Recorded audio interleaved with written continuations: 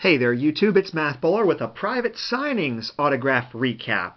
You know, this is the way to do it at the moment because in-person autograph signings really aren't happening, and there were two people whom I had stuff for that I really want to get stuff signed. So I went for it, and this was back in September 2020. They were having private signings with their respective host, or whatever you want to call the individual. I will give them a shout out here.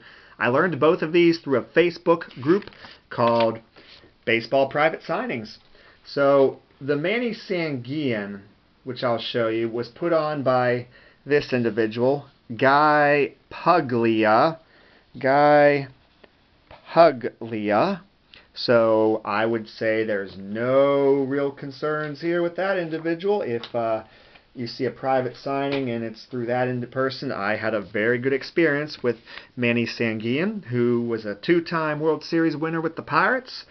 And he also had a few All-Stars, and he has some other cool things going for him, like his pulled pork nachos. Oh my goodness, they're so good. But I sent him 3 cards, well, 2 cards, a stamp, and a program. So here, and they're kind of oddball items. I know, there's a possibility. Maybe the Pirates will play at PNC Park again, but I'm not going to rely on that. That it will happen a whole lot with fans and him being at his grill. So anyway, got 3 cards, kind of oddball cards, oddball items signed, and they came out really nice in blue Sharpie, just like I asked.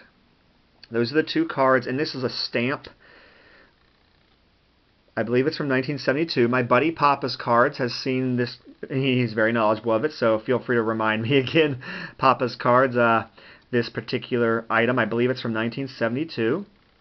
So this would have been after the Pirates won Manny Sanguillen's first World Series run with the Pirates. And the 4th item that I got signed by him was this 1975 scorecard that I picked up at Trader Jack's flea market for about $10. And it doesn't pop, but it looks good. I asked for silver Sharpie or silver paint pen. Looks like he went with silver Sharpie, or maybe that was silver paint pen, but in any case, it does look really nice. So I'm glad to have this. That pose is great.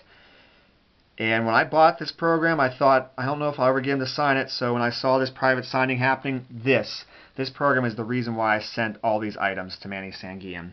He was $20 for an item, except trading cards were cheaper. So to me, that turned out great. It was well worth it. So thank you, Guy Puglia, for putting that on.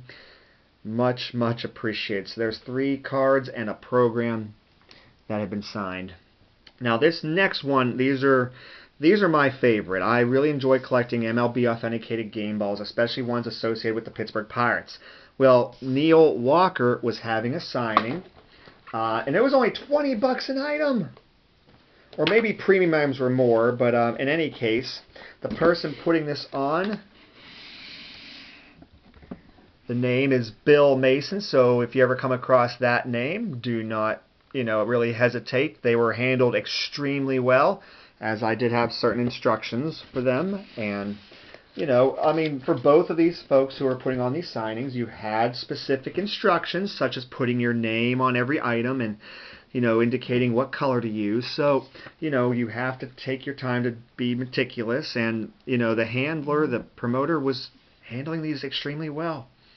So I have 3 game-used baseballs that were already signed by another Pirate, but I was hoping to get them signed by Neil Walker at some point.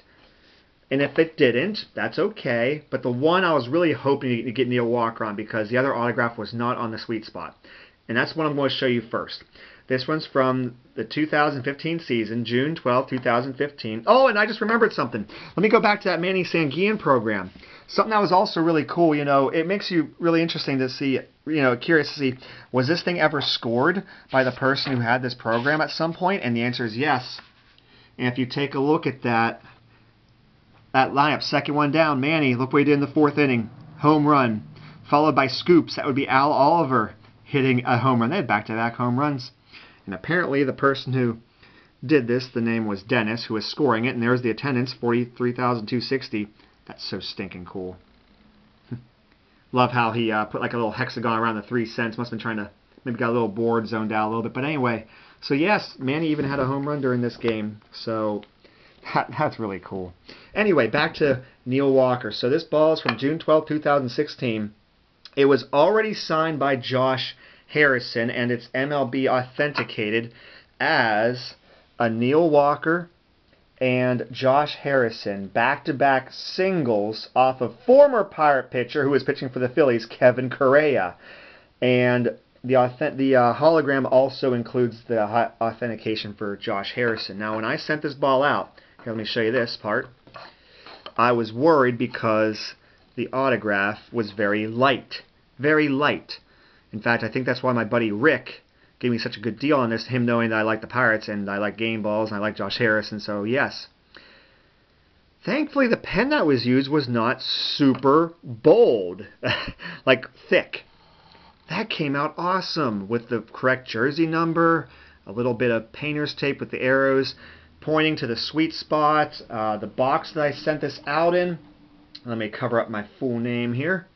Not that really matters, but and Bill Mason, who handled this signing, did it the right way. Much appreciated. So, back-to-back singles off a former Pirate pitcher. This is a completed project. Not that I really had intentions of getting it completed right away, but this is one I really wanted to have a completed project with. The other two I'm about to show you are game balls signed by, another member of the Pirates, whom this is just a nice addition. So, but it's very appropriate, and you'll see. So let me try to cover up the Neil Walker for a moment. So there we go, Jordy Mercer. I've always liked Jordy Mercer. So this was against St. Louis Cardinals, July 10th, 2015. The 11th and 12th of that year were like the two best back-to-back games ever. Well, this is the game before it against the Cardinals.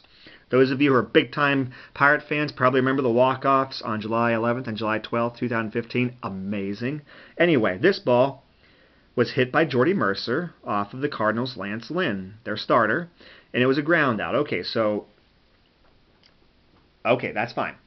But there's a reason why it's a ground out. This ball was like a Jordy Mercer single, but the ball hit Neil Walker. It's authenticated as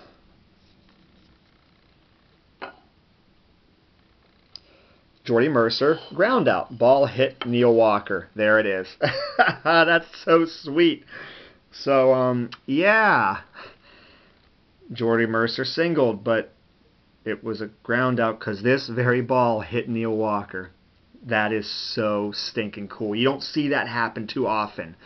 Not too many authenticated game balls, obviously, in that situation, and now I have both of them. And yes, of course, I'm going to rip this blue painter's tape off as soon as this video is done.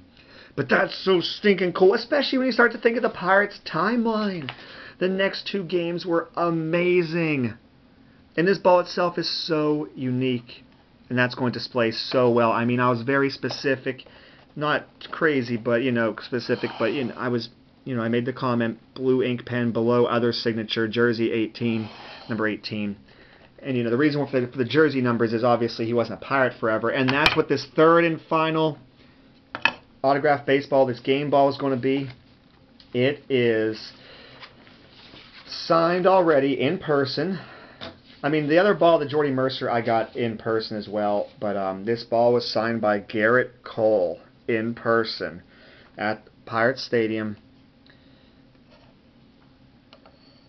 The New York Mets came to town, and Neil Walker, who had been a Pirate through 2015, was a Met for, I believe, 16 and 17. And, Garrett Cole pitched this ball, so that's why I wanted him to sign it. But this is also MLB authenticated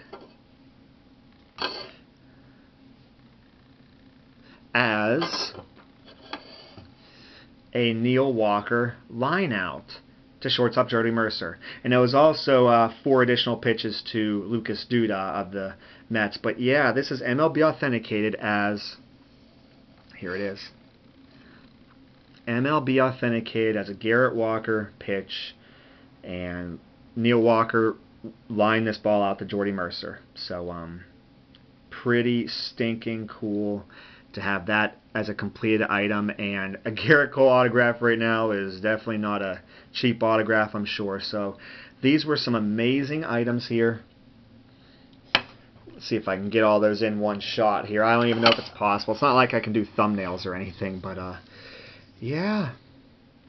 These were 2 private signings, and actually in this month, October, who knows when this video gets shown, but I actually just sent some out for more private signings. So there they are. There are the 3 trading cards, the 3 MLB game used baseballs, and the program. So I hope you folks enjoyed this video. Feel free to let me know in the comments below what you think, what you liked, and everything else about that. So I always appreciate you liking my videos, comment, and subscribing. I post a TTM video every Monday, and then another Wednesday, once on Wednesday and once on the weekends. Alright, take care everybody.